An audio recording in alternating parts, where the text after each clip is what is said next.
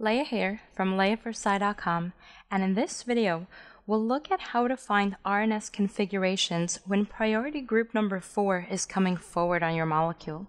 You can find this entire video series along with my stereochemistry practice quiz and cheat sheet by visiting my website LeahForSci.com/chirality. In the last video, I showed you the 4-step method for finding RNS configurations. Step 1. Prioritize your groups. Step 2, ensure number 4 is in the back. Step 3, cross out number 4. And step 4, trace an arc from 1 to 2 to 3.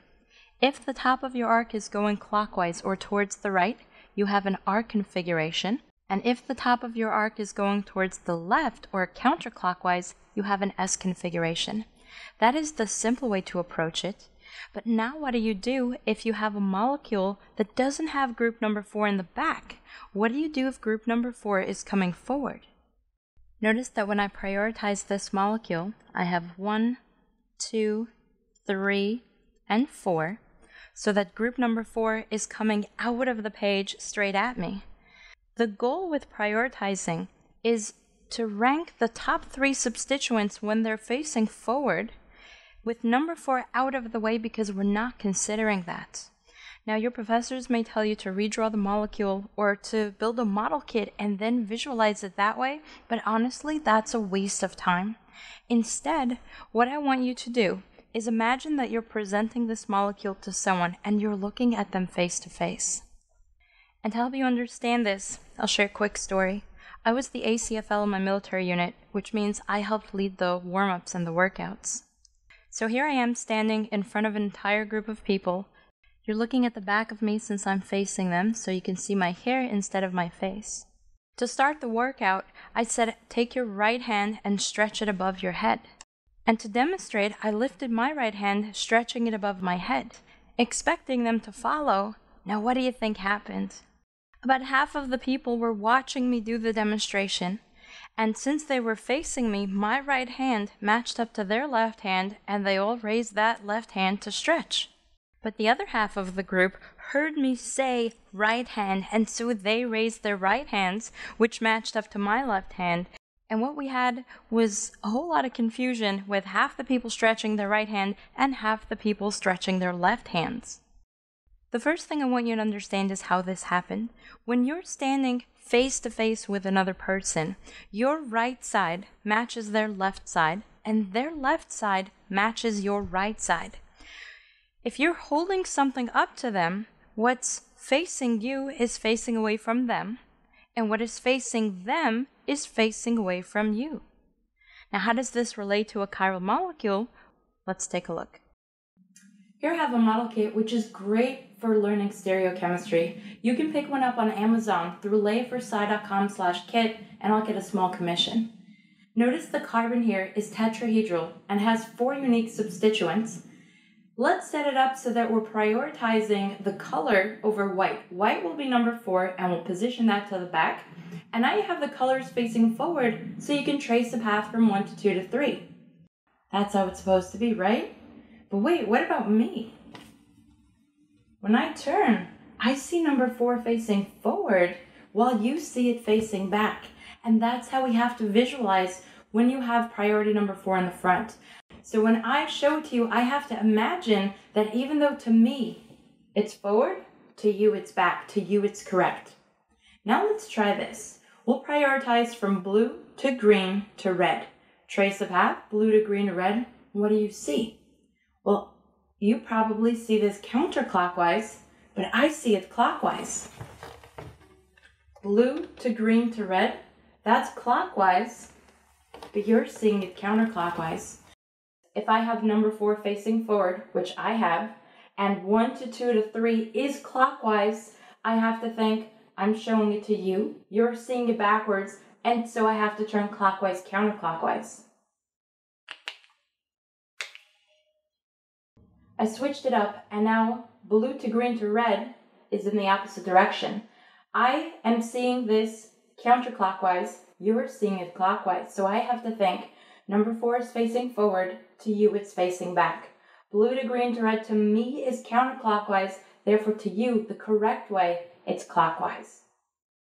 Let's take this back to our example. If I have a molecule where number 4 is coming forward, I will imagine that I am teaching you and I am showing you this molecule. And in holding this up in front of you, I see number 4 coming forward to me, but you see number 4 towards the back the way you're supposed to see it. If I'm trying to demonstrate if it's RNS, I will still cancel out number 4 and trace a path from 1 to 2 to 3, which appears to be S. But because you are seeing it backwards, I have to remember that if I see it counterclockwise and S, you are seeing the same exact molecule with number 4 towards the back going clockwise as R. If you understand what I did, it becomes very simple. So anytime you see a molecule where number 4 is coming forward, simply cross it out, trace a path from 1 to 2 to 3, and if it appears to go towards the right, clockwise R, reverse it so that you get counterclockwise S. And if you cross out number 4, and then tracing an arc from 1 to 2 to 3 appears to go counterclockwise S, you simply switch it so that it's now clockwise and R. So in review, if number 4 is forward, rank the same way as you did for a standard molecule. Trace an arc from 1 to 2 to 3 and see if it's clockwise or counterclockwise. And then, if it's R, turn it into S. And if it's S, turn it into R. Because number 4 forward means that you're showing it to someone else, they see it backwards, and they see it in reverse. And this doesn't work just on a clean molecule like what we've shown here. Let's take something more complex to analyze.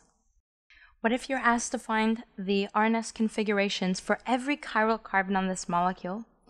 I see a lot of CH2s in the ring. I see this carbon here that has 2 methyl groups. That means it does not have 4 unique substituents. It is achiral. And then I see this one over here, which is chiral. It has a hydrogen. It has an OH. And then going around the ring, I have an asymmetric pathway, because going down, I have a CH2 and then carbon hitting the methyl groups. On the other side, I have CH2, then just another CH2, just another CH2. There is no symmetry on this molecule, making it chiral. In ranking my substituents, I know that hydrogen is always going to be number 4. Oxygen will outrank carbon, giving me a number 1. And then for the carbons, we have to look deeper and determine that the lower carbon is number 2 and the upper carbon is number 3. If you're not comfortable with this, make sure you see video 5 that tells you how to deal with substituents that have the same atom but a difference down the line. But for now, we have our priorities. We notice number 4 is forward, so we cross it out, trace an arc from 1 to 2 to 3 that appears to be R, but because number 4 is forward, we simply switch it and it becomes S, and this is an S configuration. But this only works when group number 4 is coming forward rather than back. Now what do you do if group number 4 is in the plane of the page? Do you treat it as a number 4 back, or do you treat it as a number 4 forward? And the answer is neither. And this is exactly what we'll cover in the next video. Remember, you can find this entire series along with my stereochemistry practice quiz and cheat sheet by visiting my website leahforsci.com/chirality. Are you struggling with organic chemistry? Are you looking for resources and information to guide you through the course and help you succeed? If so, then I have a deal for you. A free copy of my ebook, 10 Secrets to Acing Organic Chemistry. Use the link below or visit orgosecrets.com to grab your free copy. After downloading your free copy of my ebook, you'll begin receiving my exclusive email updates with cheat sheets, reaction guides, study tips, and so much more. You'll also be the first to know when I have a new video or live review coming up. If you enjoyed this video, please click the thumbs up and share it with your organic chemistry friends and classmates. I will be uploading many videos over the course of the semester, so if you haven't subscribed to my channel yet, do so right now to be sure that you don't miss out.